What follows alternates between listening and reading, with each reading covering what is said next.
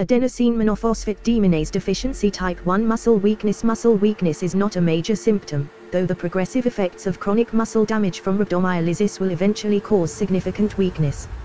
In persons with a defective enzyme, 5-nucleotidase removes the ribose and phosphorus from AMP, increasing levels of adenosine measured in muscle cells by 16-25 after exercise. In muscle cells with normal AMPD activity, the purine nucleotide cycle would now start to gradually add fumarate to the pool of the citric acid cycle intermediates. In muscle cells with AMPD deficiency, ATP production rate of the citric acid cycle will not be synchronized with ATP demand. If the muscle load is small, lactate is mostly recycled back into glucose or burned by other cells in the body.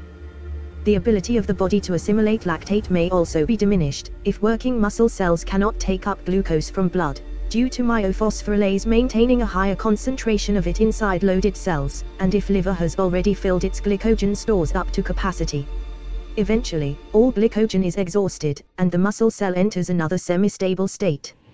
AMP conversion to adenosine, excretion to the blood, further conversion to uric acid and excretion to urine becomes significant for some time, until all AMP is eliminated from the muscle cell.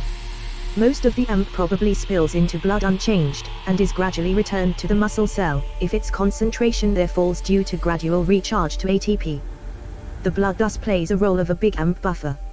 If the person keeps standing still for longer, rather than restoring circulation in the leg muscles, the ammonia, produced by the amplified residual AMPD activity, may accumulate in the muscle cells and in the surrounding tissues to toxic levels, and may also indirectly affect other organs. F64 F94C.